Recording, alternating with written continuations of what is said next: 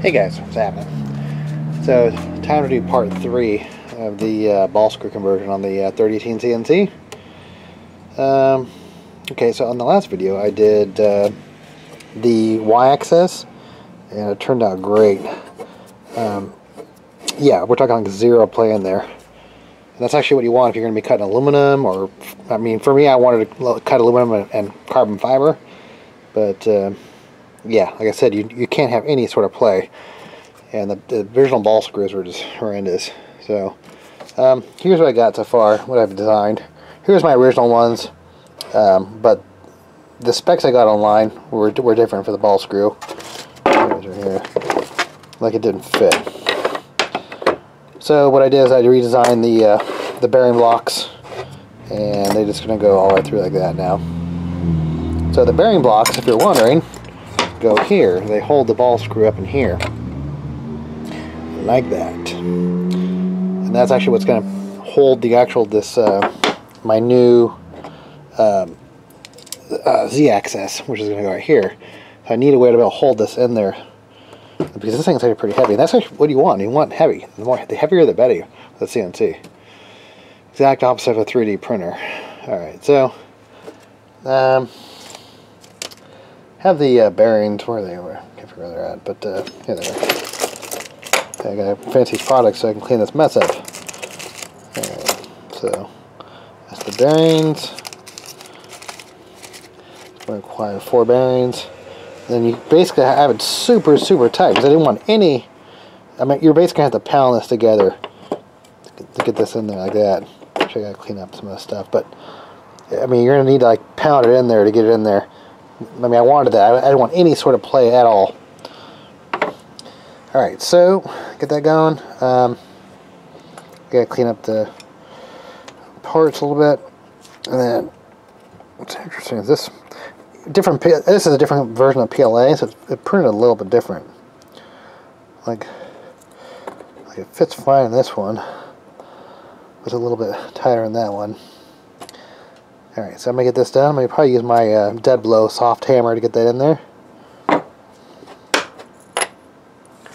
Alright, so to get my bearing block together, you can either use like a dead blow hammer or like a vise. A vise works too. Yeah, you might be a little bit better off doing the vise. So I whacked it too hard and I cracked it right there. And this is actually 100% PLA. But it's actually at a very thin spot, so I'm not too worried about it. Maybe I'll redesign it and make it a little thicker in the next version of it. Because this actually one was a little bit thicker. My other one was a little bit thicker right in there. I could also make this bearing block thicker, but since it's going to be mounted down in 8 different spots, I'm not worried about it. Alright. This actually, it's going to push it down. Alright, so the device came with 4 T-nuts, M6 T-nuts, but so I actually bought some more to add, because I want to have 8 spots. But the way I'm getting the T-nuts down there is I'm just using a zip tie. Alright, so I'm going to pound in some M4 nuts, lock nuts, to hold on the ball screw here. Alright, so I got to get got the rods through. So now I got to get it up on here, but it's such a tight fit here, I might have to loosen up the sides here just to get in there. I'll try without it, but I'm not going to be able to get it on camera just because it's going to be hard to get the tripod over here and do all that stuff. Yeah, even just making these videos slows me down tremendously. Alright, yeah, these bearings are tight, they're going to have to get worked in. Yeah, it's going to be super stable though. I noticed that I lost a little bit of clearance. So here was the original right here. Actually went this way. So if you look at the bottom, I mean, I can actually redesign this whole mount. It's not a big deal. I wanted to get bite on the bottom. It was going to be a tight fit. So maybe in the future, I'll redesign if I have to. But like I said, the less, this will make it more stable, having it closer to the part like that. Yeah, I mean, maybe I'm going to be small pieces of aluminum, flat pieces of aluminum, cutting out flat pieces of aluminum. Maybe I'm not going to really doing blocks. So this might be perfect, but like I said, if I have to, I can just move this thing up. I mean, I can cut the bottom of that block off. I'll just redesign a new block, and I can move this up as far as I want, at least up to here. So that's not too much of a big deal. Yeah, like right now I'm just kind of like figuring it out. So, all right. So next thing up, so I gotta get the ball screw here, and I should be able to just go like this. Well, if I can get it to fit in there.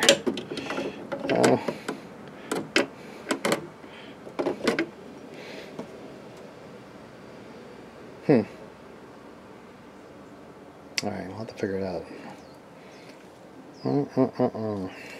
Got the ball screw through, and that's actually why I put the M4 nuts in there first. Just because it'd be a nightmare to get in there once it's already on there. I'm just going to use my little angled ball hex. Give me better access. Just tighten them up. Alright, so I think I got this thing pretty straight. I mean that's just the first shot. I haven't even adjusted yet, but I actually got it pretty centered in that hole. Yeah, the things with ball screws is they don't flex. Like those lead screws, I mean there's a lot of flex. You can get away with a lot of misalignment. Not with these ball screws. Definitely not. These things are as hard as a rock. They don't move at all. Alright, so I'll be back tomorrow. Tomorrow's Mother's Day, so I'll probably do it in the afternoon or something. So I gotta grease this up, but these bearings need to be totally worked in. I mean, linear rod bearings are always noisy, but these are definitely tight. You actually kind of want them tight though, especially in the CNC. You don't want them. You don't want any slop. Slop is inaccuracy. All right, so sorry for the background noise. So when you're actually mounting these ball screws, before you drill the holes, at least that's what I did on the bottom, and it seemed to work pretty good. Because these these screws are here, they don't flex. They're super rigid. So I brought this all the way over to the left-hand side before actually it will self-align itself. And then I'm actually going to mark, I'm going to grab a nail and hit it. That way I know where to drill the holes and tap them to mount this. So this actually right here since the ball screw I really needed about a 425.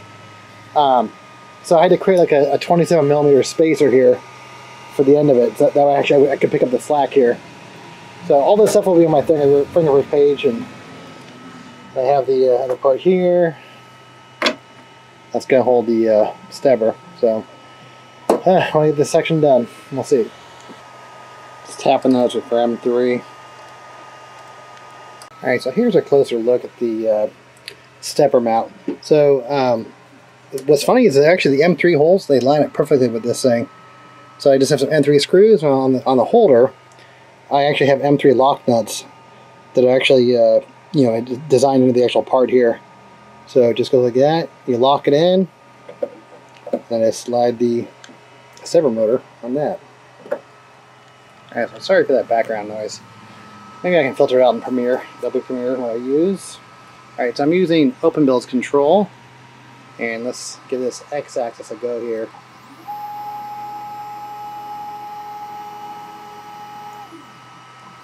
Alright, so we're looking good. Kind of wish this thing didn't stick out so far this way, but you know, you gotta do, I guess. Alright. Alright, so like zero play. We're talking zero back and forth play.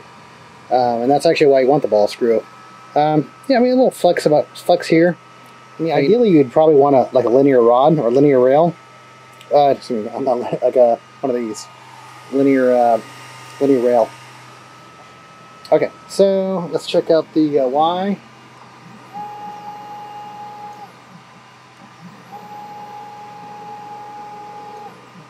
Check out the X again.